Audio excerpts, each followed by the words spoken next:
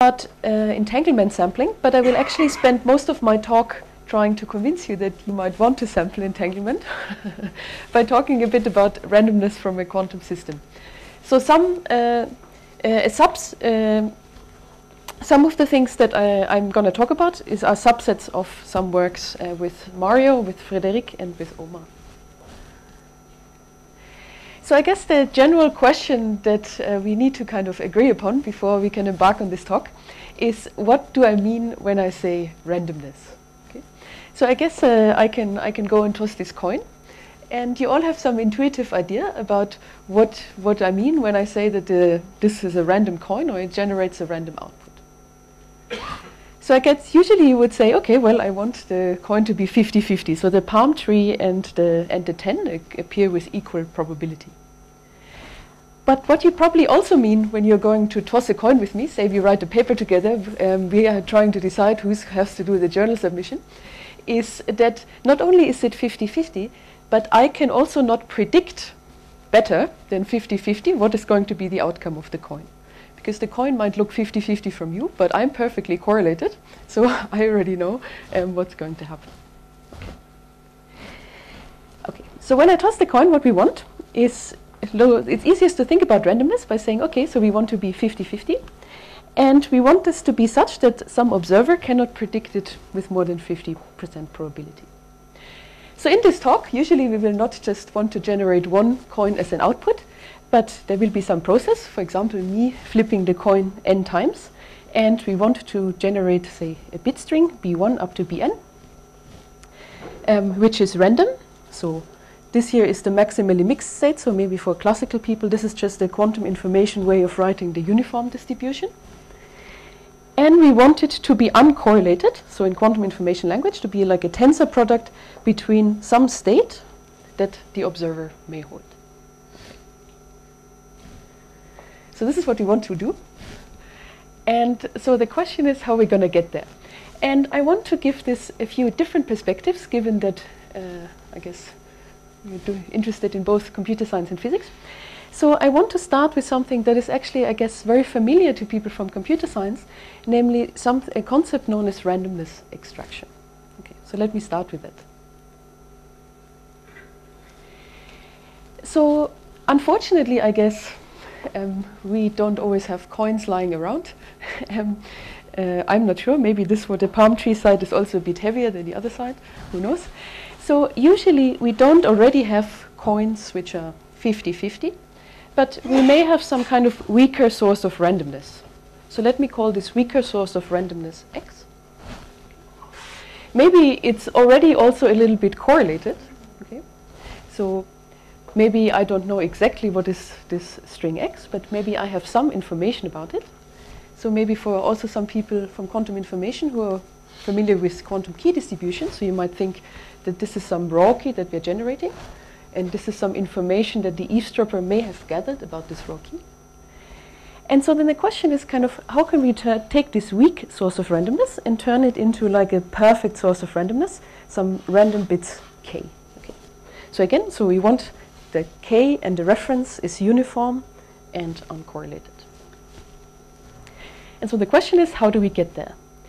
And so essentially what the goal of a randomness extractor is to take this imperfect source of randomness and to turn it into a, well, hopefully good source of randomness.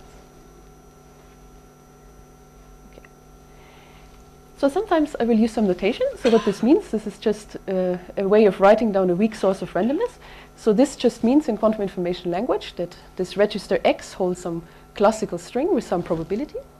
And depending on the string, well, for example, some eavesdropper or some other entity may hold some information, rho e. Okay. So I guess computer scientists can switch off for this slide. I just want to kind of convince you with a simple example that it is in principle possible to move ourselves closer to a 50-50 coin than we initially started with. So let's for the moment forget about some kind of eavesdropper and say we just have some kind of classical probability distribution. I'll just write it like this, over n-bit strings, where I'll just assume that every bit is, say, 0 with probability 2/3 and 1 with probability 1/3. So maybe just some weighted coin, it's IID, so every bit has the same probability. And so basically like a classical randomness extractor, it's just some function that we're going to apply to this x, and well, whatever comes out here, we want it to be, well, close to 50-50. So one thing that we can do here, so let me give you an example of a function. We could just do this, say, 3 times. So this is like a 3-bit string. I could XOR them all together. And to kind of check whether this is maybe closer to uniform, we now just want to compute the probability that, say, we get the 0 outcome. And well, we can easily do that. So the probability that this is 0 is just the probability that we have an even number of ones, so either none or 2.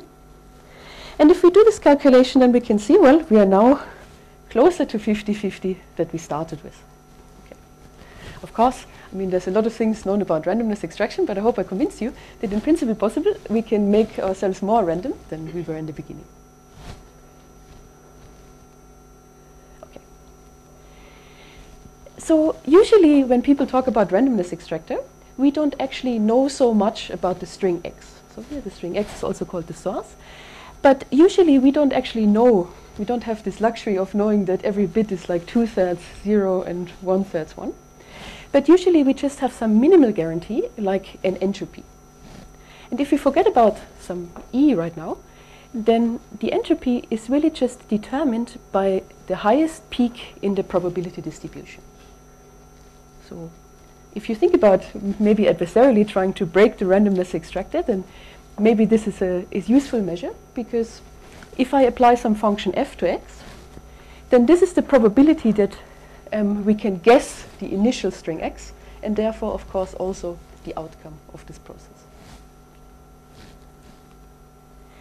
Now, I have some bad news, namely that if we only know the entropy of x, then it's very easy to see, actually, that there is not a single deterministic function that gives us just a single bit of randomness. Okay, so what we just did before really only works because we have this IID guarantee. But here we're kind of doomed.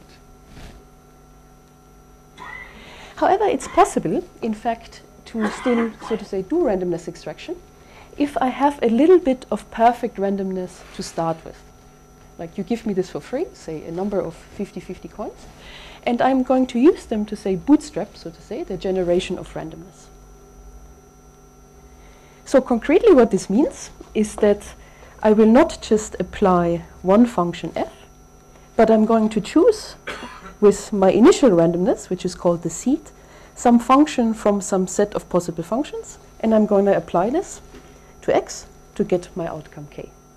So again, maybe for the people who are familiar with quantum key distribution, you could pick, so say, a function from a set of 2 universal hash functions, and then this would be the key.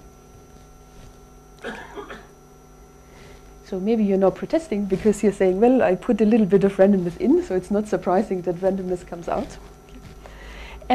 So ideally what one would want there is what computer scientists call a strong extractor, which means that the initial randomness R and the output are jointly uniform. Or actually you can also think that the output k should be uniform even given the initial randomness R. So maybe let me explain this in a picture. So again, remember that it's useful to think about the generation of randomness as saying, how well can this guy predict the outcome of the process at the end? So you could think that in a strong extractor what we want is that the output k here is uniform given E and R. So it means that if the observer initially holds E, but we're actually going to tell him which function we applied, so we tell him what R is, then nevertheless everything that he has at the end, so E and R, we nevertheless want that this k here is uniform and uncorrelated, or at least close to that. Okay. So this is what people in computer science call a strong extractor, and basically I hope I've addressed your protest that we've really kind of, so to say, intuitively made more randomness or new randomness than we started with. So we cannot just simply output the initial seed, but we really have to do something non-trivial. Yes? I mean, once the observer, the eavesdropper know the Doesn't the function become deterministic already? Okay, so that's a good question. So the important part is that kind of he has gathered this information E before we're going to do this extraction process. So if you think about, I don't know whether you're familiar with quantum key distribution. So there Alice and Bob talk back and forth over some classical and quantum channel. At the end of this, the adversary has gathered some information E. And Alice and Bob now share what here is called the raw key X. And their goal is to turn this raw key into kind of a perfect key that is uniform and uncorrelated from the eavesdropper. So there kind of, it's important that the choice of function is kind of made after the eavesdropper has already gathered E. So you can think that this is fixed. He has some memory device. It stores all of this. Now Alice is going to pick a function using this random seed. And only afterwards, so to say, we give this initial information R to the eavesdropper. So it's important, like it would be deterministic, so to say, if he knew that already ahead of time. So say at the beginning of the protocol, Alice would announce, okay, so somewhere later on, I'm going to apply this function f of R. And he could basically target his entire, so to say, attack, knowing already what R is going to be. So it's important that we only do this at the end. Does E come from classical measurements or quantum measurements? So here, actually, everywhere in my talk, E can be a quantum register. So it's just some quantum memory device, arbitrarily large.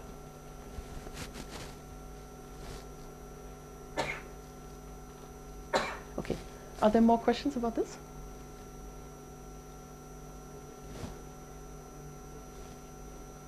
Okay.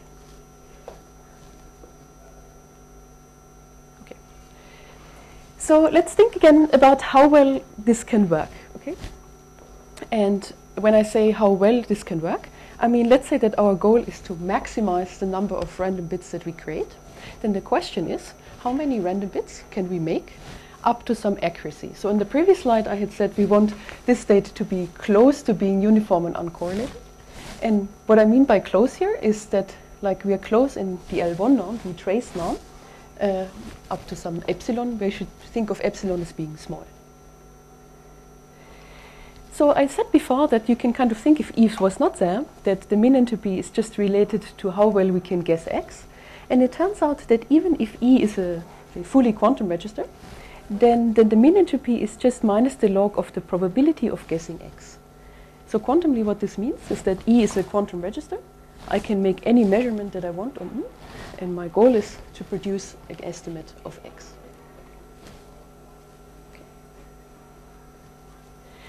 So it can be shown that the maximum output length that can be produced, so L here is the number of bits that come out, is in fact exactly determined by the magnitude of this entropy, and of course there's also some fudge terms related to how good we want the approximation to be. Yes? When you say output length, you mean the number of output random bits? Yes.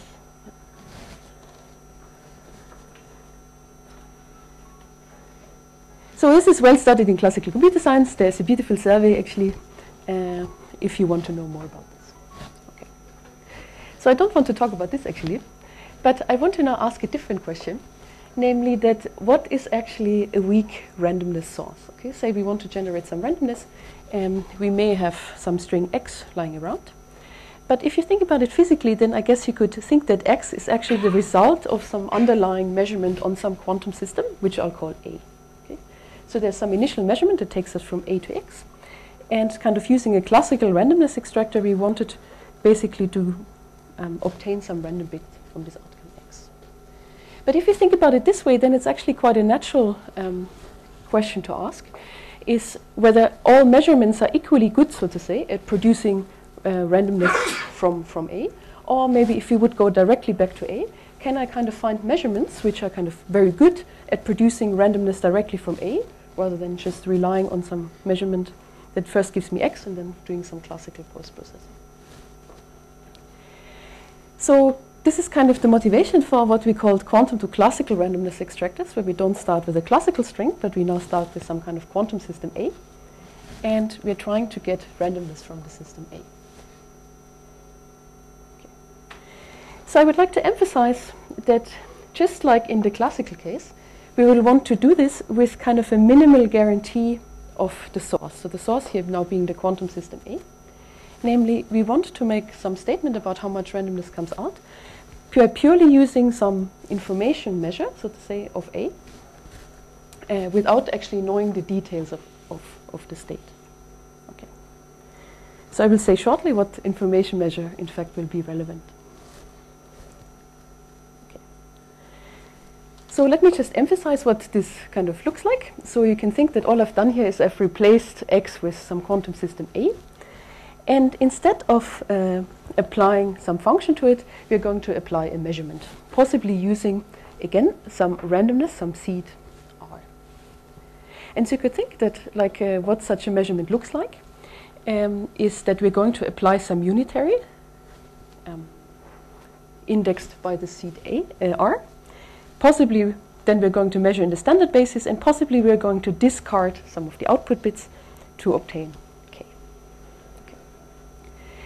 So maybe I want to emphasize a few things here. So basically what we're doing here is we're doing a projective measurement, which is somewhat important in the setting, because if you use some kind of POVM, you could actually introduce randomness over the ancilla, but we really just want to get randomness only from A. And I will explain a bit later why this is important. Okay. So here, of course, we don't start with something that is classical, so we just have some arbitrary state rho AE, but kind of the output guarantee that I want looks exactly the same, namely we want to be uniform on K and uncorrelated from E, and the choice of measurement R.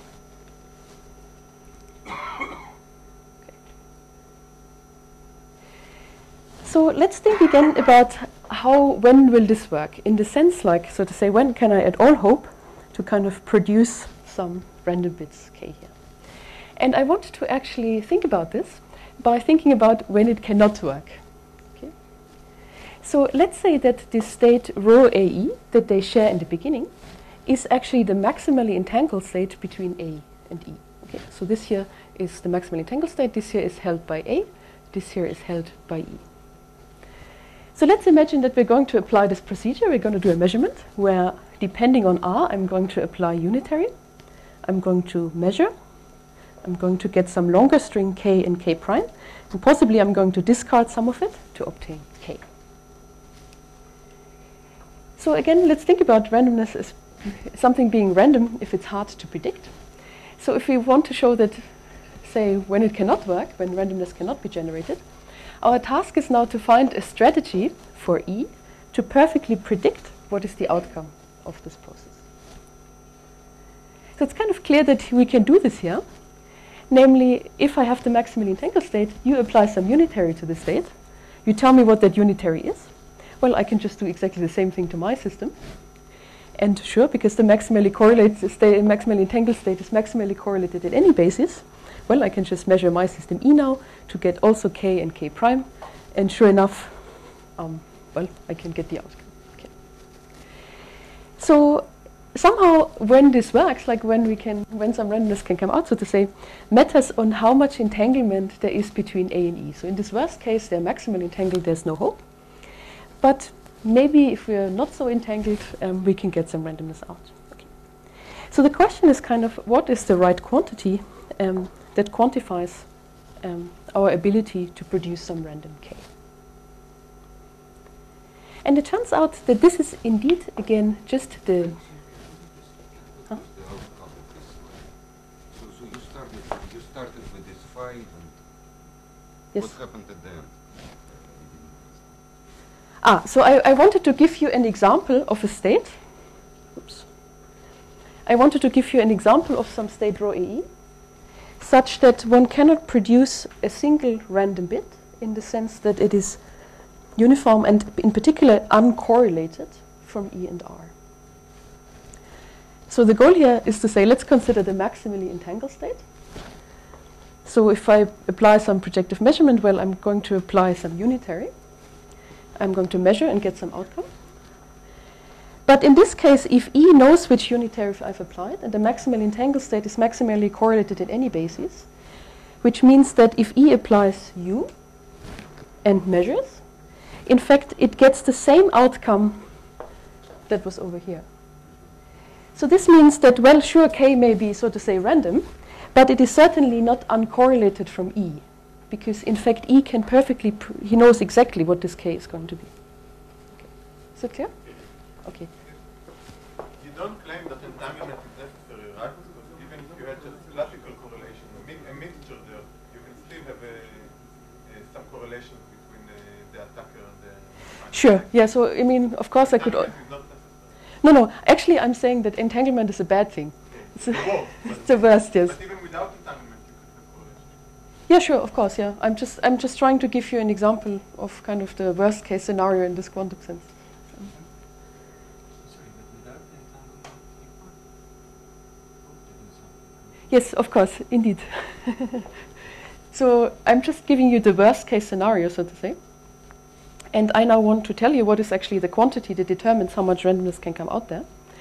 And in fact, it's a quantity that is, in fact, you can intuitively think about how far we are away from the scenario of being maximally entangled.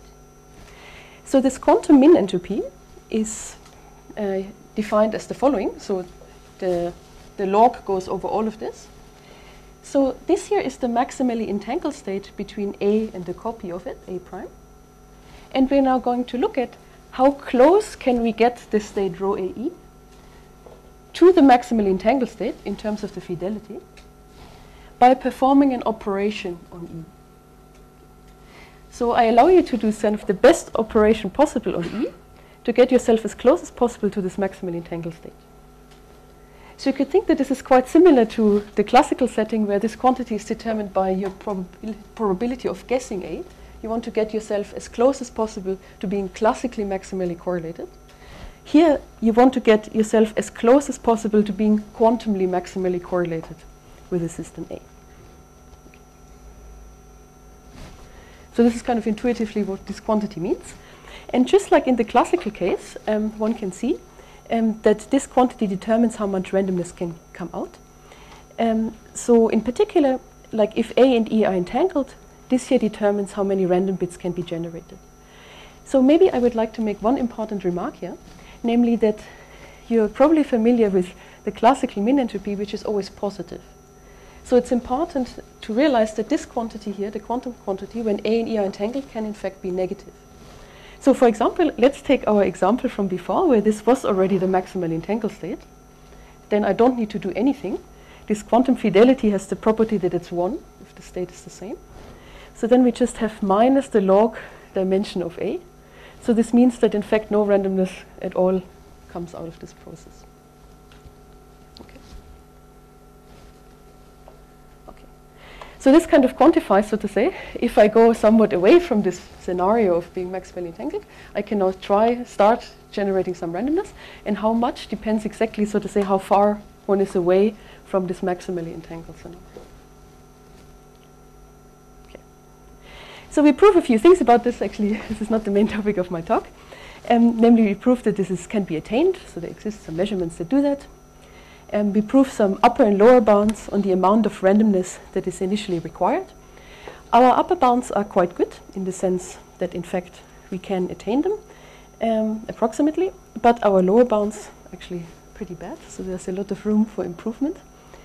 We also show some constructions of what we call bitwise quantum to classical extractors. These are just easy to kind of implement and are useful for some quantum crypto protocols. Okay. So I would like to maybe say why you would want to do anything like this, apart from the fact that, of course, maybe it's nice to generate randomness from a quantum system.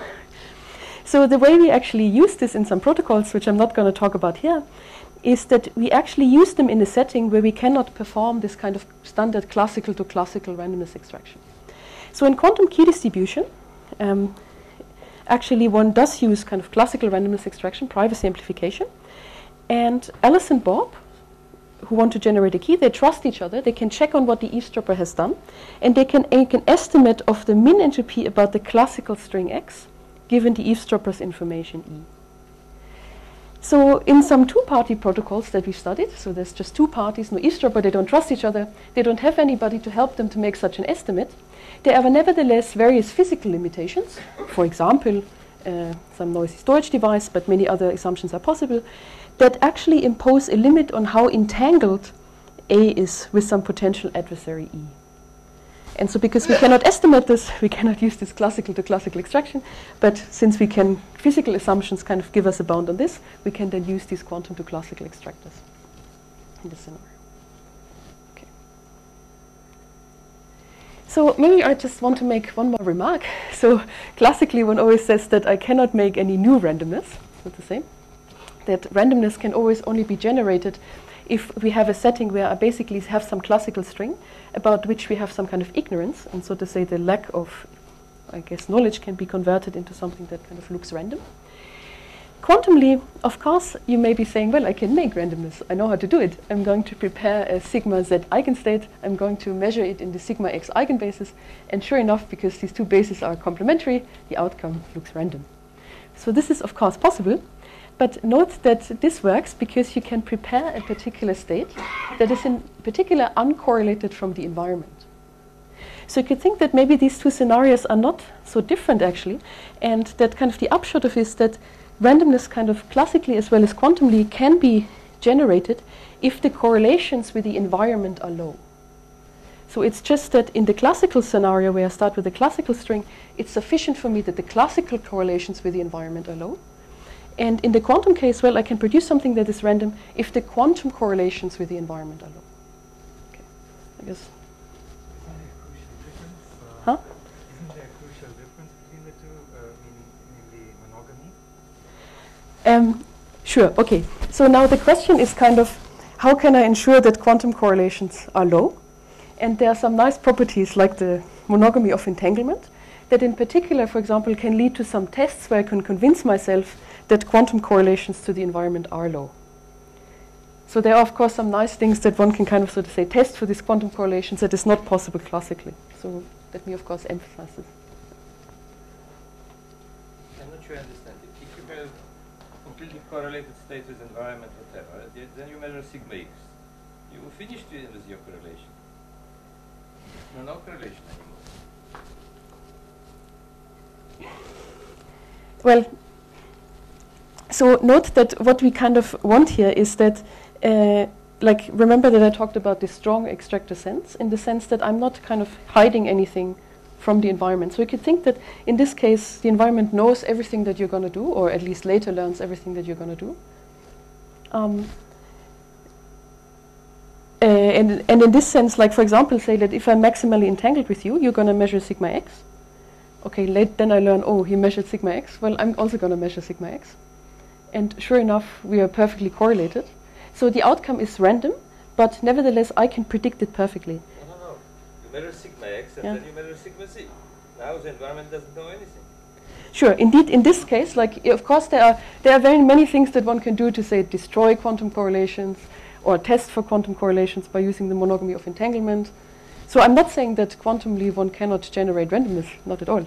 I'm just saying that kind of if one wants to understand what do I need to do in order to kind of generate randomness from the quantum system, I want to be sure that quantum correlations with the environment are low. Okay? So maybe I need to do some testing for it using monogamy of entanglement. Maybe I need to do some repeated measurement procedures. I mean, that's all I'm saying. Okay. Maybe to make a remark here that for these applications that we use them for here, these repeated measurements are not useful because we kind of want to have a few more properties than just this property here. Okay. So let me now attempt to further motivate actually an extension, so to say, of, I guess, quantum to classical extraction. You could think about them as fully quantum to quantum extraction.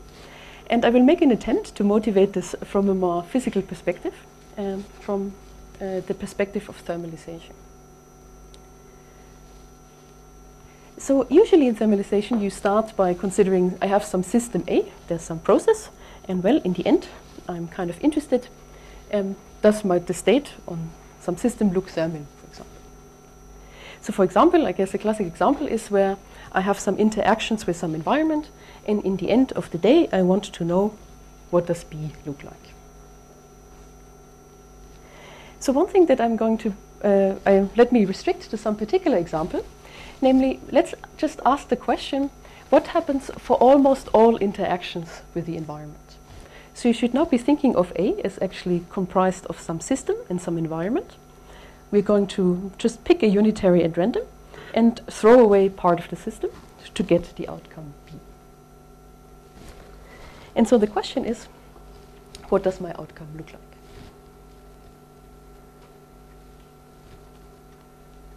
So you can think about this also with respect to a reference in something known as relative thermalization, which I'm not going to talk about here.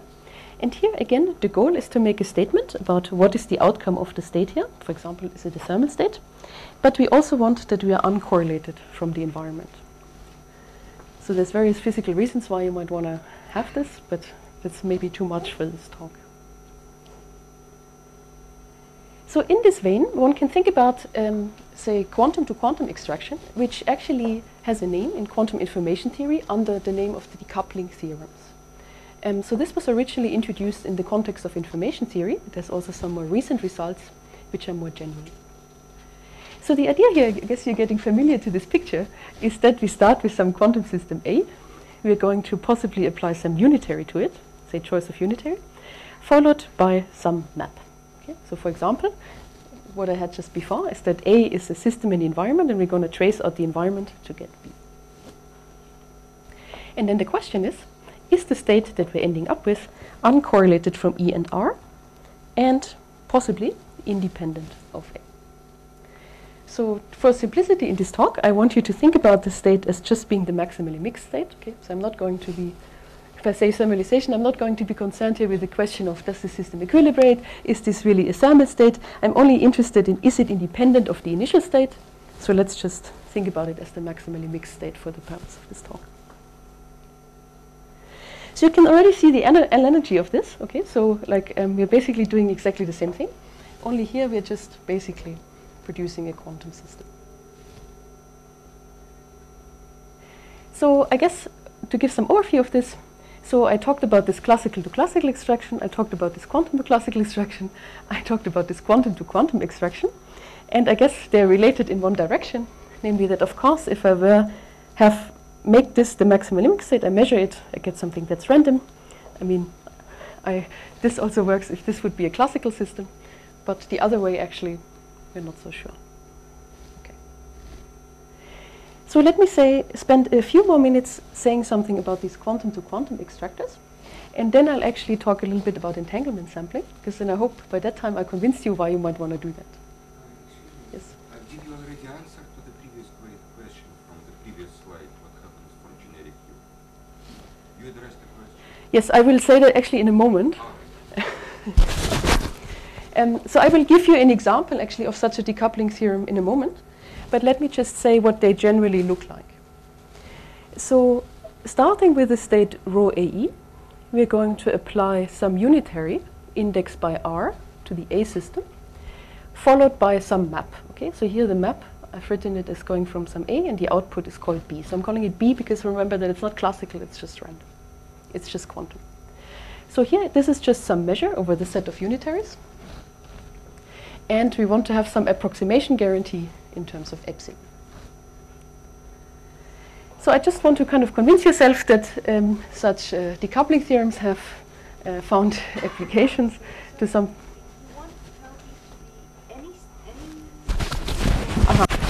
So I will give you in a moment an example of such a particular map, where in fact it is known that, for example, for the Haar measure over unitaries, tau will be the maximally mixed state.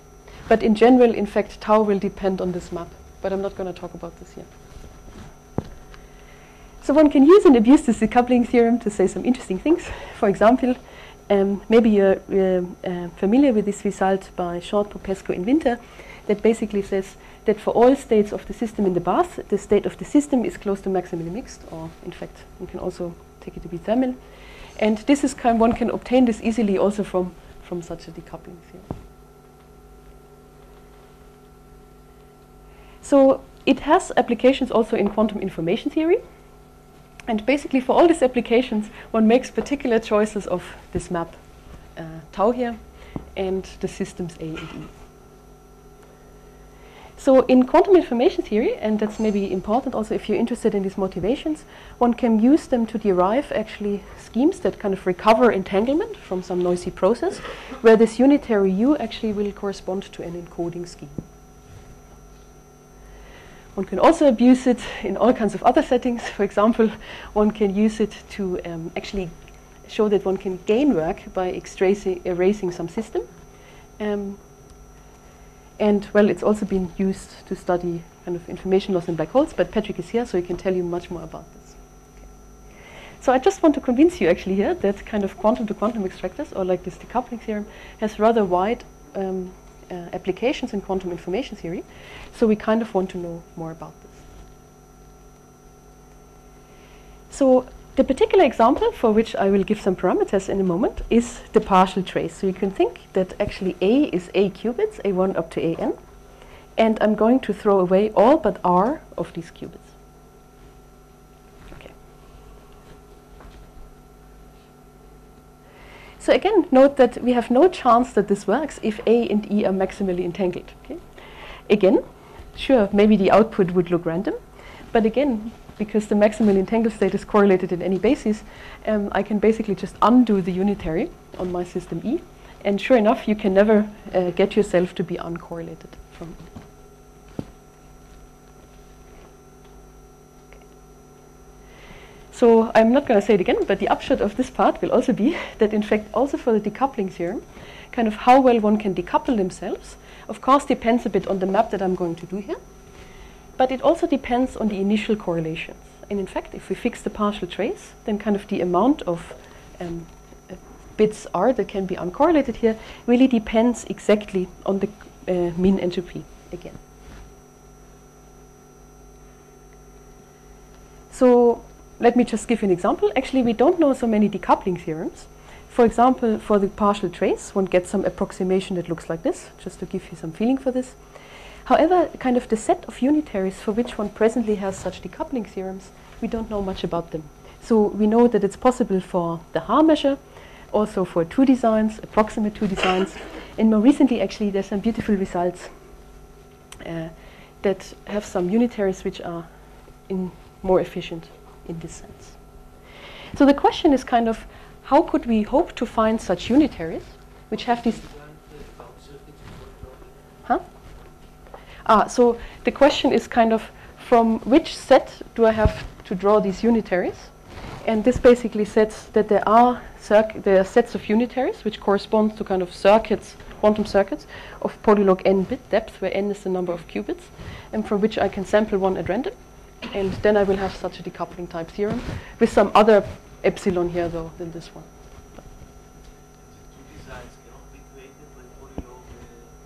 Yeah, so one can create approximate designs, which are also pretty good. But I mean, I can tell you more about this later, because I think otherwise I will not get to my entanglement sampling part. Okay. So the question is kind of, which unitaries have this decoupling property? So I hope I convinced you now that the min entropy is kind of important. So the min entropy dictates kind of the number of random bits. The min entropy also dictates kind of the number of qubits that can come out here. So I've also already told you that the min entropy is related to entanglement. So I want to tell you now what is entanglement sampling. And I want to motivate this by the following question. Namely, could we perform extraction, actually any type of extraction, quantum classical, quantum, by touching only very few of these qubits? Okay. So, well, one natural approach is to say, well, let's pick a few qubits at random, like these red ones here. So I'm going to pick a subset of these qubits, and then I'm going to apply my favorite decoupling strategy after that. Okay. So basically, I have 2 kinds of amounts of randomness that I'm going to invest here, namely this subset S and the set R of unitaries that I'm going to pick. Okay. And so I hope I convinced you that kind of the min entropy is kind of the important part that dictates whether this part is going to work. So basically, if we want to say how well does this, so to say, sample and then decouple procedure here works, it will work well if we can say something about the min entropy, about that E has about the subset AS. And so our goal is, so I start with some initial entropy of A given E. And the question is now, can we say something about the min entropy of the subset? Okay. And we're going to phrase this in such a way that I'm going to be interested in, so to say, the min entropy per qubit. So if these here are n qubits, so you can think that this here is the min entropy per qubit. So I want to relate it, I want to make a statement about the min entropy on the subset in terms of some rate function f, involving the original min entropy rate per qubit and the number of qubits that I'm going to be left with here. Okay. So I should say there are some results known if A is actually classical and E is also classical. Okay, so these are some results by Niesen and Zuckerman, already somewhat older. There's some more recent results by Vardan. There's also some results known if A is classical and actually, I apologize, I called E here R as the reference. I haven't changed all my slides around. Where A is classical and in fact the reference R or E is quantum. However, we only know something there previously when A is uniform, if we sample blocks but not bits. And there's some weak results known that apply when we sample bits.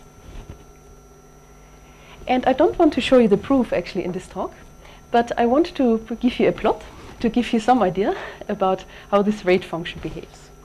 So I'm phrasing it here actually in terms of the 2 entropy to get some kind of exact statement, but you could think that this is equivalent to the mean entropy up to some small fudge factor. So what does this rate function look like? So I'm interested in the rate per bit. So it looks somewhat ugly, but this is why I'm plotting it for you. Okay. So this here is the mean entropy. Okay, actually here the 2 entropy per bit. This here is the rate function. And so the blue line here is the result that we have for A is quantum and E is quantum. So there's nothing to compare this to because there's no previous results that do this fully quantum sampling. Let's say that A is classical. Okay, so then we can compare to some previous results. So here this purple line is some results that apply for, these are results by Jörg-Bullschläger for sampling classical bits. This here is kind of our min entropy rate, so to say, if A is actually classical. If you already know, you guarantee me that A is classical. And there's some other lines here where we can get some better bounds for certain restricted classes of states. Okay. Sorry, Mm-hmm. I lost you. Where are the small number of bits in the previous slide? In the previous slide? Yeah, you wanted to restrict to a small number of bits. Yes. How So do you estimate? yes, my apologies. There's a log missing here. So, like, the point is that what we want. Oops, where is it?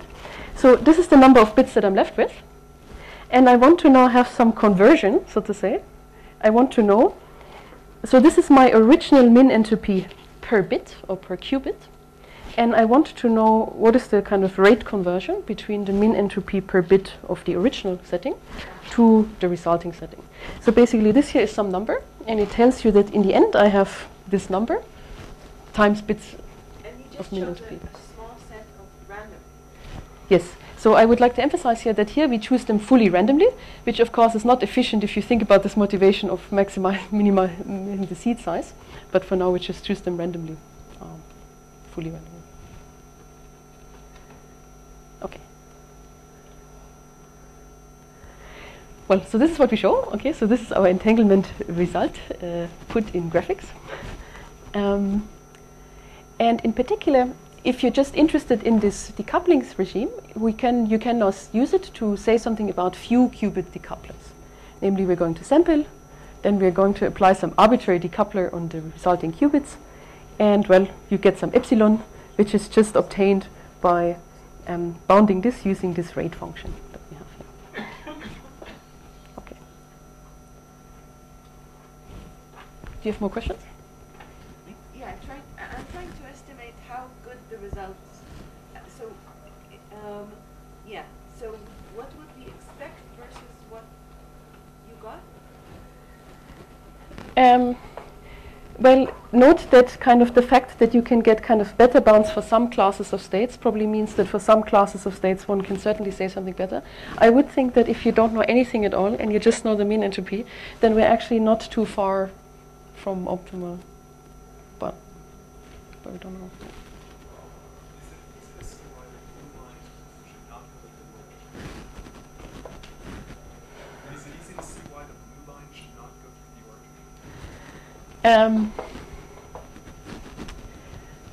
Well, so note that the like, you might think that, oh, because like maybe when I become positive, I kind of always know that I'm not entangled, for example.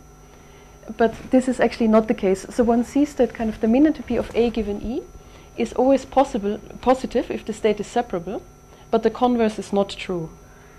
So like, if I promise you really that, in fact, here we promise even more. We know that we promise that A is also classical, actually.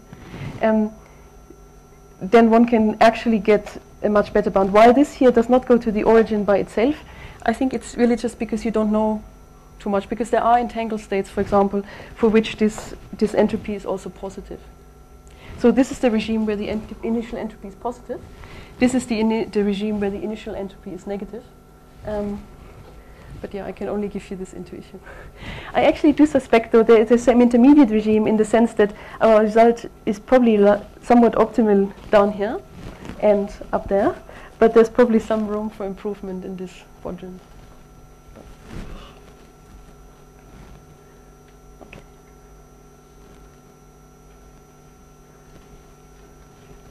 Okay. Well, of course, we can now apply it, because I hope I convinced you. We want to know the min entropy. Now we can bound the min entropy. So then we can do few qubit decoupling. So I want to actually, in the last few minutes that I have left, just say something about that we can actually show something much more general, which I have not talked about. Namely, if I start with the min entropy, so entanglement using the min entropy, then just sampling is just one of process that could affect the system A. So I would like to say that we actually have a much more general theorem that kind of relates the entropy of A given E to the entropy of some process being applied to A and the reference E. Okay. So I will briefly state this theorem. I guess I'm out of time, so I don't want to explain too much about it. Basically, our theorem applies for kind of a natural classes of maps. And instead of maybe explaining this general theorem, I will give you another example of a map for which actually our general theorem kind of gives you a useful relation between these two min entropies. So another one is actually a setting that people from quantum crypto are quite familiar with. Namely, I have n qubits, and I will measure each of them in random BB84 bases. So this is some process that is being applied to A. And in fact, we can also use our more general theorem to relate the entropy, so to say, again, per qubit of the original, to the entropy of the measurement outcome. So X here is the classical string of length n, obtained by measuring each qubit in a random BB84 basis, where theta here indexes the basis. And so again, this here is just some rate function that converts the previous entropy per bit into the new entropy, the resulting bit.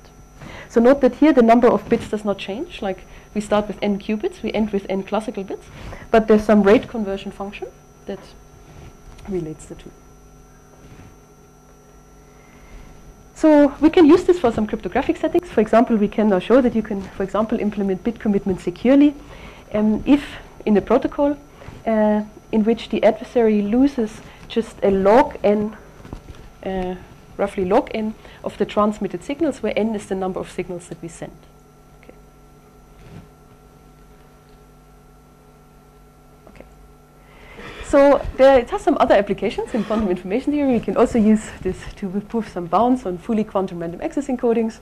And more recently, actually, it has been used by one of my co-authors, Winton Brown, to show decoupling unitaries of even smaller circuit depths. And this is kind of interesting because I guess, well, not only do we kind of want to know what do such unitaries U look like, but they're also useful to give encoding schemes, for example. So this is very nice. I would like to say for the experts that, of course, you can translate this into bounds on other entropic measures, if you care. Yes. So let me summarize.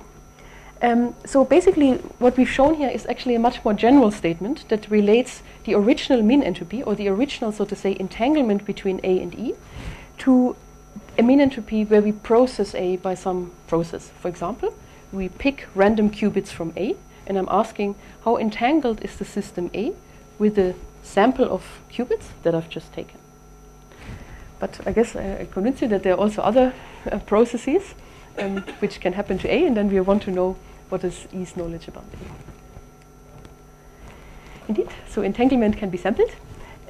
We can relate the entanglement of the sampling to the original amount of entanglement, and we can use this to obtain, so to say, local decouplers. So local here, not meaning local interactions, but local few qubits.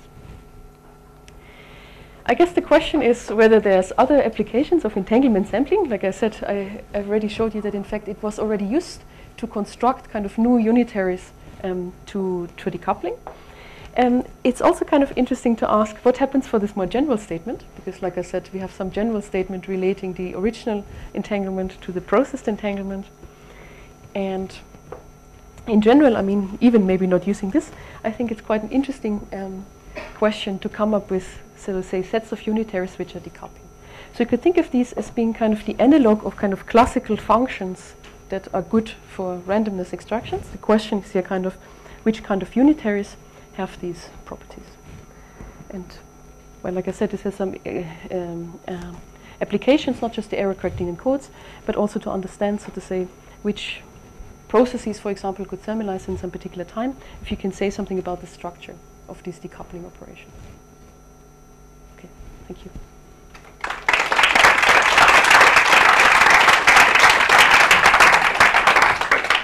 Okay, so we're running late. Questions? Please. And it's more or less the same which I was concerned before. In your case, you have a quantum system, you can allow unitaries, you allow projective measurements, and you want to extract randomness. Now, if you allow projective measurement, just make two sequential projective measurements, you get randomness, you don't need all this mathematics. You have a good answer that if you have a situation that you have Alice and Bob and Eve, then and you want that Alice and Bob will have some randomness, then it's a secret randomness between Alice and Bob given Eve.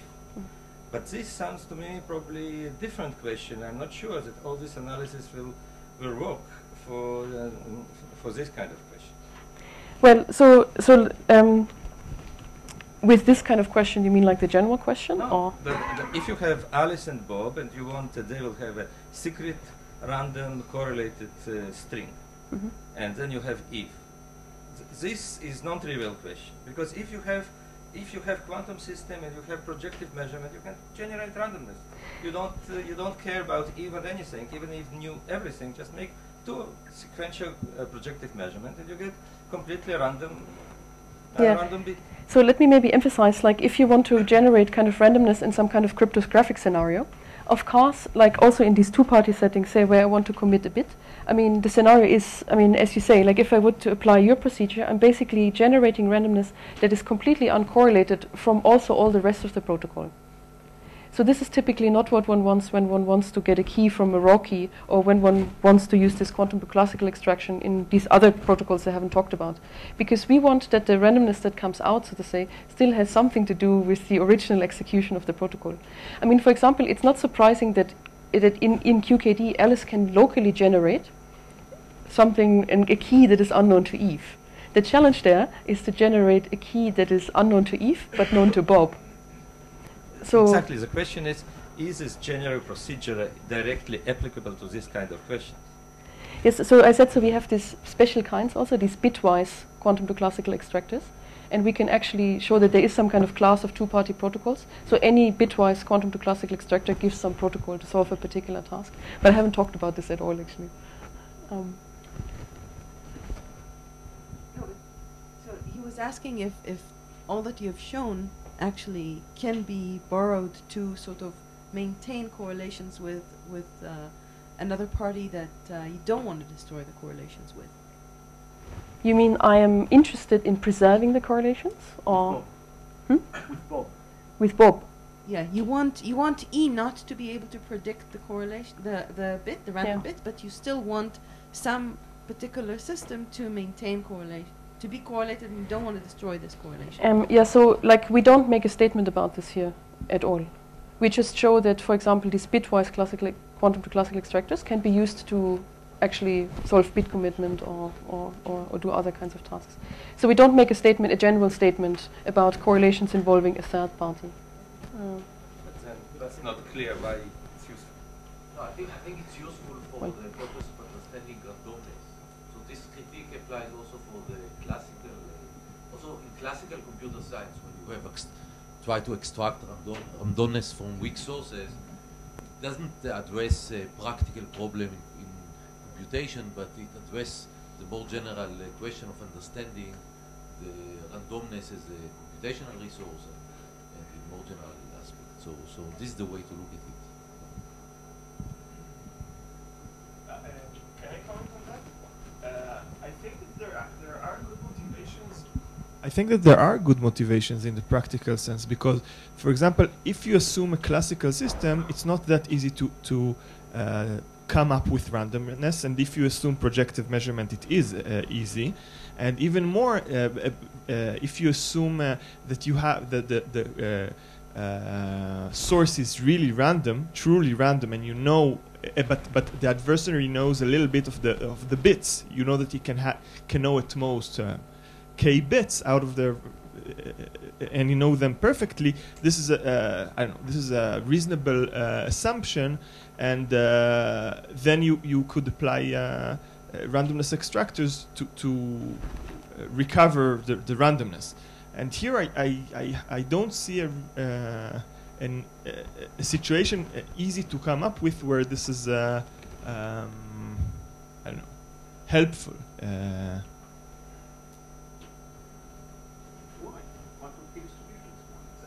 But as I said, in quantum key distribution, you need Bob to maintain his. You want Bob to maintain the correlation. Here you destroy all the correlations. No.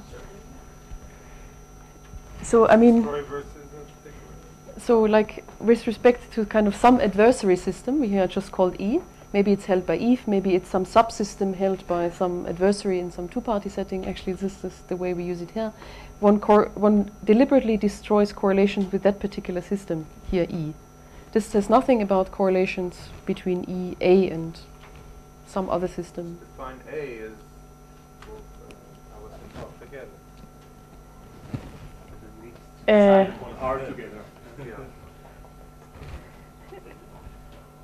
Yeah, so I guess maybe you could bunch A and B together, but actually, I mean, so I would like to emphasize that, like, the point, like, what motivated for us is actually not QKD, because in QKD you have this luxury that Alice and Bob do trust each other and they can check on Eve, so they can make an estimate actually of the min entropy about the classical string X.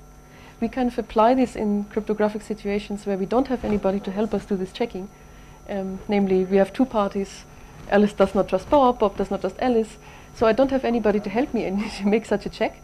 But there are various kind of physical assumptions, for example, the assumption that he has bounded memory or some other assumptions that do limit the quantum min entropy A of E. And this is kind of the setting where we apply these quantum to classical extract.